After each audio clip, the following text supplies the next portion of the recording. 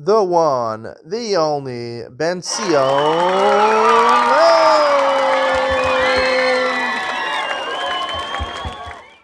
Good afternoon and welcome to Yeshiva YouTube. Iyun with Benzion. Today we're learning Masechus Gittin Daf Ches number 8.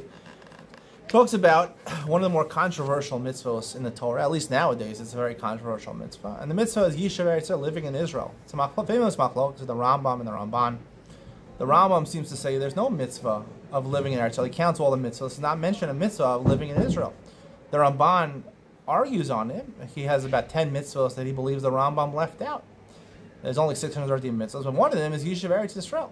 And one of the main sources for that mitzvah, besides all the Gemaras and Ksubos, and the Ksubos, which talk about that someone who lives outside of Israel doesn't have a God, and you're not allowed to, basically, you can, if your wife wants to leave Israel, you can garish her without a get, things like that. There's a mitzvah, it's clear, the mitzvah to live in Eretz Yisrael. Here the Gemara repeats that again.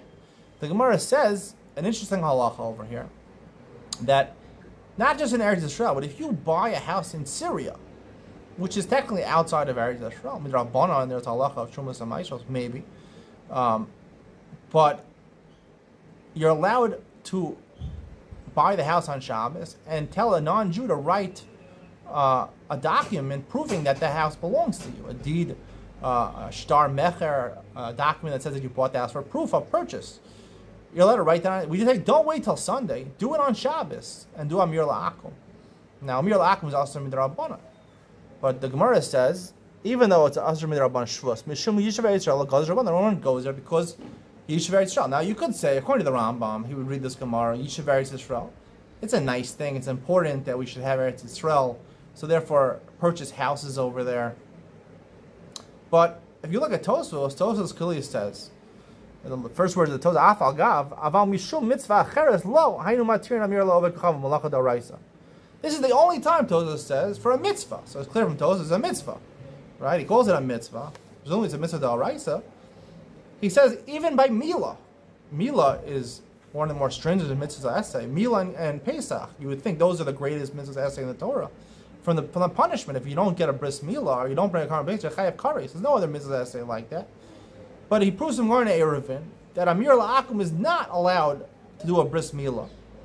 If bris Mila falls out on Shabbos, you're not allowed to do a malacha d'oraisa through asking a non-Jew to do it for you. But for Yishuv Eretz Yisrael, he clearly goes on a mitzvah. So it's not just the Ramban who says it's a mitzvah. You have Tosfos that says it's a mitzvah.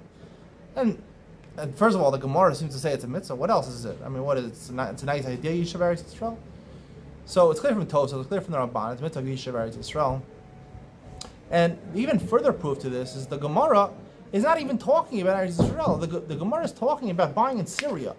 If you buy in Syria, it's like buying in the suburbs of Jerusalem. Tellstone, where I live, the suburbs of Jerusalem. It's like buying in the suburbs of Jerusalem, right? Just like in the suburbs of Jerusalem, you're allowed to buy on Shabbos and do Amir La'akum to make sure you get the house right away, get the property right away, belongs to Jewish people. Even in Syria. Now, Syria is not part of Eretz Yisrael. So what's the mitzvah of Yishuv Eretz Yisrael? It goes to show you that the mitzvah of Yishuv Eretz Yisrael, people think it means to live in Israel. That's not what the mitzvah of living in Israel really is. I mean, it's part of the mitzvah. The more people that go and make Aliyah and move to Israel are furthering the mitzvah of Yishuv Eretz Yisrael. They're being part of Yishuv Eretz Yisrael. But I really believe, people in this sector where I'm from, they are strongly anti-Zionist, and they don't believe in Zionism, the state of Israel. Some people don't believe in it because it's questionable what Zionism actually means. Some people say Zionism is, basically the next step closer to bringing Mashiach. And people in my community would say, no, why is that any proof? There's no reason to celebrate Independence Day, to say Yom Ha'atzmaut, to say Hallel. Some Dati Leumi congregations, modern Orthodox, say Hallel. Some say with a bracha. I don't believe you should say Hallel at all because, during when we built the first base on Mikdash and the second base on Mikdash, they say Hallel? No, we never said Hallel based on that. We don't even have the base on Mikdash now, so it's definitely not, it doesn't warrant to say Hallel. But I believe that the idea of Zionism is to have, some people say Zionism is to have a place for Jews to always go if they get thrown out of other countries, if it's dangerous in other countries. They always have a Jewish country to go to be safe in. What I view Zionism as neither of those two approaches. Zionism, I believe, is to have a state of Israel is to protect the Jewish heritage. Not halachic Judaism per se, but a Jewish heritage. You know, every country has some sort of heritage, that religious heritage that it subscribes to. America is basically a Christian country. You know, they celebrate Christmas, they celebrate New Year's, they give those days off. You don't have to observe Christianity. You're not persecuted. There's freedom of religion. But essentially, it's a Christian country. Most of the people who live there, religious people who live there, are Christians, evangelicals, Protestants. That's really what it was. You know, there's a lot of countries that are Muslim countries. They even incorporate some Islam laws into their actual, you know, criminal laws in the country. So there's a lot of countries, some are more secular, but every country has, you know, a heritage, some religious heritage that it protects. And there's no other country besides Israel that protects the Jewish heritage. And that's what's important about having a state of Israel that protects the Jewish heritage. Now, in the midst of Yishuv Eretz Yisrael, basically is Zionism, to form a state where you're protected, where Jews can live. Jews can live, and it'll remain a Jewish country. Some say that it should be for safety of Jews. What I'm saying is for the heritage of Judaism. But the point is to have a place where it's free and easy to come and live.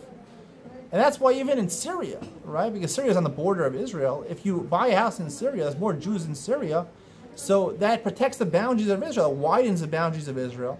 It makes, you know, it makes it easier to fortify Israel and to make it safe to live into and to, you know, fight from the enemies of Israel. They shouldn't attack us, and we should be able to stay here in Israel. And that's what the mitzvah of Yishuv Eretz Yisrael is. It's not to live. You know, and people say, who is these people?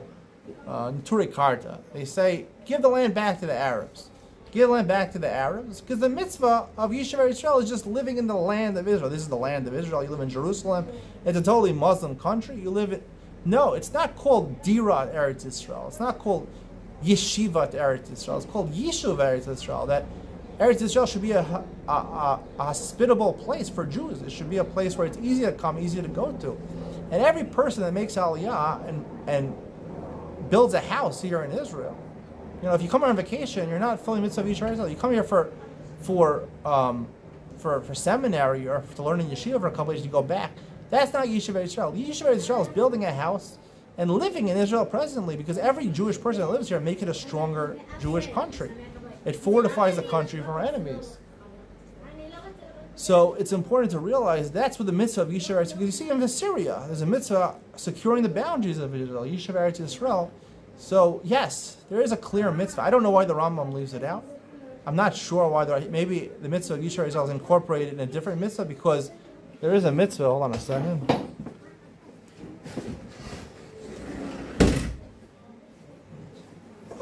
There is a mitzvah, even the Rambam agrees, in the time of Yoshua, to go ahead and conquer the 7 nations of Eretz Canaan. To conquer those nations, there's a mitzvah of kibush v'chiluk Eretz Yisrael. In the time of Yoshua, that was definitely a mitzvah according to the Rambam.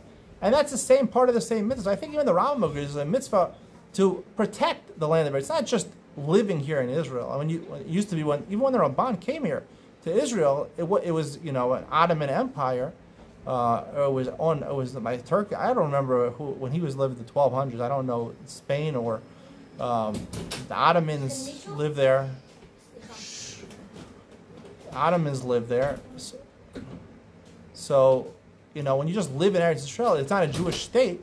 So it's not a Jewish state. So it's not fortified as a place that Jews can go to and protect the Jewish heritage. So only when you have Zionism, when you have a statehood of Israel, that's the mitzvah of Yishuv Eretz Yisrael. That's the only time it applies. And now it applies. You should make Aliyah. There's no excuse. Just like any other mitzvah, you should do the mitzvahs. You have to do all the 613 mitzvahs. You have to move to Israel. There's no questions over it. You got to move. There's no excuses. You know, I don't know any Rabbanim that say that it's okay. It's not okay. You know, the people that make Aliyah are mostly from Dati, modern Orthodox background because of Zionistic purposes. You know, you go and there are Haredi people who believe strongly in the mitzvah of Yishuv Eretz Yisrael. But you go to, let's say, Lakewood, they'll tell you never. You don't have to make Aliyah. How could it be a suffix? It's more than a suffix that rises. You have to live in Eretz Yisrael. You have to fortify and live in Eretz Yisrael. How could you be makel on this? You're machmer all the kashrus. How all the different simoni kashrus, you know, all the different hechsherim, the most machmer hechsher. How could you make on a suffix del raisa, a rova of Rishonim hold that you have to live in Eretz Yisrael? I don't know how people are makel. Hope you know today's share. See you in the next one.